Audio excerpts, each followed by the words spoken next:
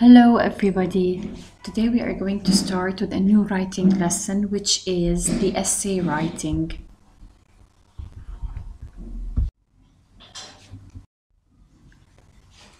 First of all, let's have a look at the objectives of the lesson. Of course, by the end of the lesson, you should be able to identify the parts of an essay, to identify the hook and the thesis statement. You should be able to identify the topic, sentence, and supporting details, and identify characteristics of a good conclusion. So all in all, by the end of this lesson, you should be able to write a complete essay. So this was what we were saying before. By the end of this lesson, you would be able, of course, to write a good introduction with a hook, background information, and a thesis statement. You should be able to identify and write a suitable topic sentence for each body paragraph and write adequate supporting details. You should also be able to identify and write a good conclusion, summarizing the essay, restating the thesis, and leaving the reader with a final thought, question, advice, opinion, and so on. First of all, before we start with our main lesson, which is the expository essay, let's just have a quick look about the types of writing. There are 5 main types of writing. We are going to define every one and give examples about it. Then we move to our main lesson, which is the expository essay. The first kind of writing is the expository essay, and the aim or purpose of this writing is to explain or illustrate or inform. Okay? So the aim of the expository or informational writing is to explain, to illustrate, and to inform or to give information. We have 4 kinds of expository writing: the problem solution essay, the comparison contrast essay, the cause effect essay, and the advantages and disadvantages essay. So these 4 kinds of essays are types of expository writing. The second type of writing is the descriptive writing, and of course from the name of this writing you can tell that the main purpose of this writing is to describe, in which the writer or the author uses the 5 senses, uses adjectives, figurative speech, figurative language in order to paint a certain picture to the reader, in order to describe a picture to the reader. The third kind of writing is the narrative writing, and of course from the word narrative you can tell that means telling a story. So here the author is basically telling a story. The types of narrative writing are: we have a biography. This is a narrative writing when the author is telling someone else's life story. The autobiography, when the author is telling his or her life story. The historical documents, the short stories, and the novels. All of these are types of narrative writing. In this kind of writing, of course, we use the time order or the chronological order in which you write the events in order from the beginning to the middle to the end. Now we move to the parts of an essay, and the expository essay is the first kind of writing, the expository writing that we are going to start with. Let's first start with the definition of the essay. We have said before that the paragraph is a group of sentences. Now, the essay is a group of paragraphs. So the paragraph is a group of sentences discussing one main idea, and the essay is a group of paragraphs discussing also one main idea. Let's now talk about the parts of an essay. First of all, the first part of an essay is the introduction. And the introduction is the first paragraph of the essay. Of course, we are going to have a model after this, so you'll see them in front of you. So the introduction is the first paragraph of the essay. The introduction is made up also of 3 parts. It's made up of a hook, of background information, and of a thesis statement. So, the introduction is the first paragraph of the essay. It's made up of 3 parts: the hook, the background information, and the thesis statement. What is a hook? A hook is the first sentence of an essay. The hook is the first sentence of an essay. This sentence should attract the reader's attention. So this sentence should be very attractive, very catchy, in order to attract the reader's attention. This sentence could be a question, a sound effect, figurative language, shocking statement, quote, statistics, visualizing, and so on. Like, for example, did you know that for every 30,000 people in Niger, only 1 doctor is available? This is a shocking statement. So when you read this sentence, you would have the, let's say, the curiosity to continue reading. So a statement like this would arouse the reader's attention and make them want to read more. So this is what we mean by a hook. So as we said, the hook is the first sentence of the essay, and it should be catchy and attractive in order to attract the reader's attention. Background information. These sentences come after the hook. So the following sentences are general knowledge about the topic and are written to give background information to the reader. So these sentences come directly after the hook, and they give general information or background information about the topic discussed in the essay. The third part of the introduction is the thesis statement. This is generally the last sentence of the introduction and holds the main idea of the essay. Let's say the essay was about the effects of something, so the thesis statements gives or states what is the essay going to be about, or what is going to be discussed in the body paragraphs. So let's say that the essay is about the effects of early marriage on a girl. A good thesis statement would be, if your essay is about the effects of early marriage on girls, early marriage, which is widely practiced in remote rural areas, remote means far away, of developing countries, seems to have several negative physical and psychological effects on girls. So this might be a good thesis statement because it, let's say, sums up what is going to be discussed in the body paragraphs. So from the thesis statement here, we can tell that the 2 body paragraphs are going to be about the physical effects and the psychological effects of early marriage. Now we move to the second part of the essay. The second part of the essay is the body paragraphs. We might have 2 or more body paragraphs. These body paragraphs are the paragraphs following the introduction, so they come after the introduction. Each essay can contain as many paragraphs as necessary.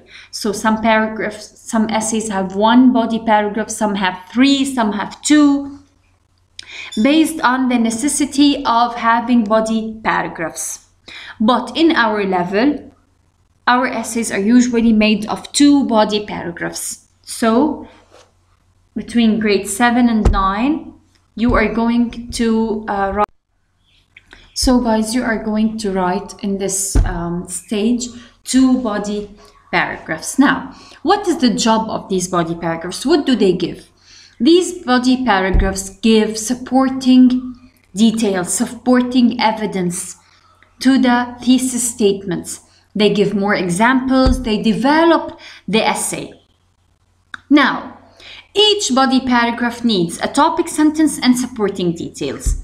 Means you start your body paragraph, your first body paragraph, with a topic sentence, which is the main idea of the whole paragraph. For example, it has been proven that early marriage has several physical impacts on young girls. So, this whole paragraph will discuss the physical impacts of early marriage on young girls. Supporting details should give examples, statistics, expert opinions, should support this topic sentence.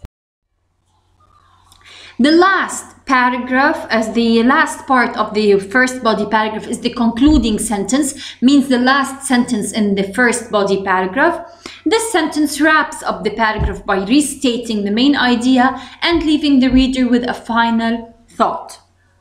Now, what is the third part of an essay? The third part of an essay is the conclusion. The conclusion is the final paragraph of an essay and is typically made up of one paragraph. Now, how to have a good conclusion, or what does a good conclusion need? First of all, you should restate the thesis statement using different words. So you have to rewrite the thesis but using different words. You should summarize the whole text in one paragraph. And the third thing that you have to mention in a concluding paragraph is you should have feelings, opinion, advice from the writer, and thus leave the reader with a final question or thought. A good conclusion should be powerful in order to make an impact on the reader, in order to affect this reader. So, as we said, Miss, we have the essay is a group of paragraphs that discuss one main idea. The introductory paragraph is the first paragraph of an essay, and it is made up of the hook, the background information, and the thesis statement. In our level, you should write 2 body paragraphs, which is the second part of the essay. The body paragraph is made up of a topic sentence, supporting details, and concluding sentence. And the last part of the essay is the concluding paragraph, or the conclusion, in which here you restate the topics, the thesis statement, but using different words. You wrap up the whole essay, and you leave the reader with question or a thought. Now let's talk about something very important, which is the kinds of hooks. What kind of hooks may you use in writing? First of all, you might write an interesting question hook. So you can start your essay with a question. So ask a question that relates to your essay or paper. Make sure it's a question where the audience needs to read the essay to get the answer. So make sure that your question is attractive. Your question is catchy, in order to let the readers continue reading the essay to find the answer or to get the answer of the question. So the first kind of hooks is interesting question hook. The second kind is the strong statement hook, in which the writer writes a sentence or a group of sentences that make an assertive claim about your essay topic. Make sure this question connects to your thesis statement. So here you write a group of statements that are also catchy, maybe shocking statements that are also catchy and attractive, in order to attract the reader to continue reading. The third kind of hooks is the fact or statistic hook, in which you start your essay with a true fact or a statistic about your topic, using, of course, numbers, using names of people, any fact which is really shocking. The fourth kind of hooks is the metaphor or the simile, means figures of speech. You may start with metaphor or a simile in order to attract the reader. You can write a metaphor that makes a direct comparison between your topic and something different, or use a simile by adding like or as, of course, between the topic and something different. Number 5, you can write a story hook in which you begin your essay with a short story or episode that connects to your writing topic. So before starting with the background information and the thesis, you may write a very short story which connects to your writing, which is related to the topic that you are going to discuss. This kind of hook is very attractive, and you should make sure that you can use this type of hook for the writing assignment. So this kind of hook is not used in all kinds of writing. Description hook, you may use it in order to start also your essay. You start with a vivid description of a scene or of a setting or of a certain photo or a certain place, in order, of course, to attract the reader. Quotation hook, this is very popular. Most of the students use this. You can start your essay with a powerful or striking quotation, a quote to a person, which is, of course, a well-known person. And this way, you can make sure that the quotation is relevant to your essay. So your quotation should be related to the topic that you are discussing. Now we have to move to something very important, which is the outline. Now, you know that in previous classes, you sometimes used graphic organizers before developing your paragraphs. Like sometimes you used a Venn diagram, sometimes a story map, sometimes a cause-effect chart. Now, in grade 7, we are going to use something called an outline. An outline is a plan which lists and arranges the ideas you will present in your essay. So it organizes the idea. It is an organized form of brainstorming. It is a summary of what you will write. Now, how to write a topic outline? As you can see here, first of all, you start with a title. So you write your title at the top of the page. You use first the Roman numbers to number the parts of the essay. So to number the introduction, the body, and the conclusion. So to number the introduction, the body, and the conclusion, you use the Roman numbers. You start with the introduction. In the introduction here, you write the thesis statement. Just copy, paste, that's it. Write the thesis statement. Now, in the body, how many body paragraphs do you have? You have 2 body paragraphs. So A is for the first body paragraph and B is for the second. Here next to A you write the main idea of body 1, and next to B you write the main idea of body 2. How many supporting details you have in the first body paragraph? You might have more than 3, okay, or more than 2. So number 1, number 2, supporting detail 1, supporting detail 2. And same for paragraph B, or the body paragraph 2. Supporting detail 1, supporting detail 2. And last, you move to the conclusion. In the conclusion, you put the concluding sentence in which you restate the thesis in different words. This is the outline. So as I told you, you have to use the Roman numbers to number the big titles, or to number the main parts of an essay, which are the introduction, the body, and the conclusion. You look, how many body paragraphs do I have? I have 2. So the first body paragraph is called A and the second is called B. You write the main idea of every paragraph, and then you write the supporting details in each body paragraph, and then in the conclusion you write the concluding sentence in which you restate the thesis in different words. Now we start with our first kind of writing, which is the problem solution essay. Let me tell you, what is a problem solution essay? A problem solution essay is an essay in which you analyze a problem and propose a method for solving it.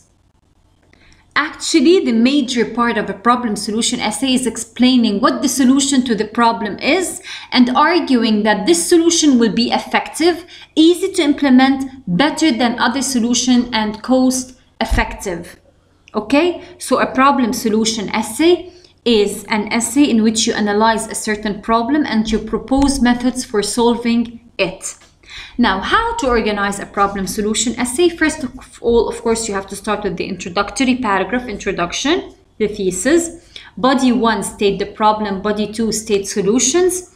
And the conclusion, in which you restate the thesis in different words. Let's now start with the prompt. Let's read the prompt. Of course, our theme here is poverty, and the prompt is related to our theme. It's theme related.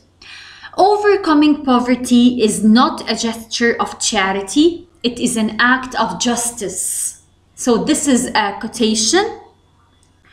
In a well-organized essay of 150 to 200 words, expository essay, explain the above quote by stating 3 solutions in which poverty might be fought. Okay? So overcoming poverty is not a gesture of charity. This is not a charity work. It's an act of justice. So all of us should be equal. Let's start with the essay. Please pay attention here. First of all, I started with the title. My title is Fighting Poverty. Let's now start with the first sentence of an essay. As we said, the first sentence of the essay is called a hook. Poverty is defined as the general scarcity of any material possession or money. So I started my essay with a hook. The kind of this hook is a definition because I defined poverty here. Now I start with the background information, general information about the topic. It is a multi-dimensional concept and encompasses the social, political, and economic status of individual. The concept of poverty is dynamic and it may differ in each society. So here are background information related to the topic in general. Now, after we wrote the hook, the background information, we move to the thesis statement. There are various just and equitable. Let's now move to the first body paragraph. There are Look at the topic sentence, the one written in red. Equitable One of the measures that can be adapted to encounter poverty is food security. So this is the first solution. So in the first thesis, body I paragraph, mentioned the first that I topic am going to sentence. discuss solutions Almost in half order of the to word solve that the is problem over 3 billion of people poverty in lives society. on a marginal income of less than $2.50 per day. The marginal income makes survival impossible. It is insufficient to cover for the basic necessity of food, clothing, and shelter. Inadequate food forces people to desperate measures. If the government can design policies to provide food in minimum prices to the poor, it can give them an opportunity to use their income to provide for the other basic necessity. So as you can see, this is the first body paragraph. I started with a topic sentence and then with supporting details and then with the concluding sentence. I discussed one of the solutions that may be adapted in order to solve the problem of poverty. Another measure to fight poverty is by generating more employment. So this is the second body paragraph and the second topic sentence. The people beyond the poverty line are uneducated and make up for the unskilled labor population of the country. Both public and private investments can be helpful in generating more employment for the population of the unskilled labor. Another policy that can be adopted is to provide a minimal training to teach some skills to the labor and make them employable. So the second solution is to generate more employments or even training some workers in order to teach some new skills to be able to be employed. So this is the second solution. As you can see, two body paragraphs, supporting details, concluding sentences. Now we move to the final paragraph, or the concluding paragraph, in which we sum up the whole essay and we restate the thesis using different words. The ideas presented above show how the issue of poverty can be resolved. This phenomenon, which is haunting the developing world, needs to be tackled seriously. So here I'm just telling you that this problem should be solved in many different ways.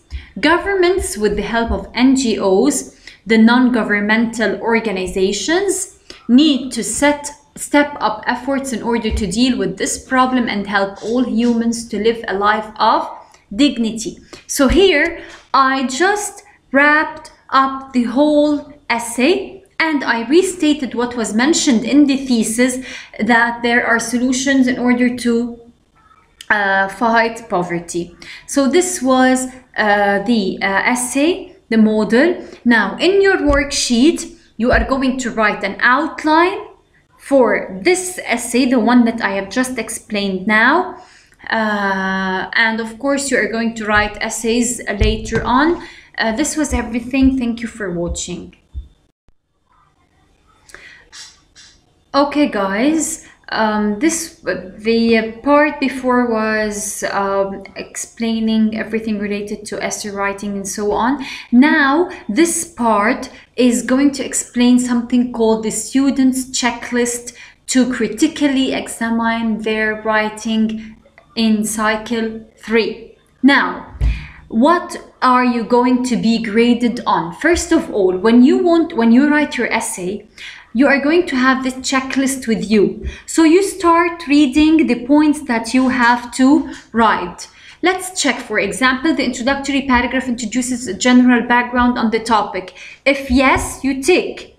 It attracts the reader's attention and provides interesting information. So you tick. There is clear thesis statement. No, my thesis statement wasn't clear, so you go back to the thesis and you write a good one. Okay, so this is why do we call it a checklist. Body paragraph 1, there is a clear topic sentence, enough logical support. It is clear which is the main supporting and which is the sub-supporting. The sentences follow each other in a logical sequence. There is a clear ending of the paragraph. There is coherence in the paragraph, and so on. So you tick or you check every point you did or you didn't, so that when you do this checklist, you can go back to your essay and edit.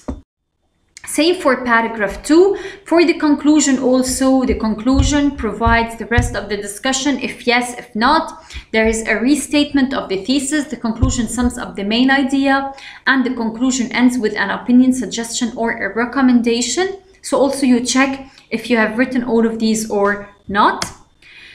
Then you move to language conventions. In language conventions, in this part, you are going to check your grammar. Okay, either you wrote, for example, you make sure that your essay have no fragments, no comma splices, no run-on sentences.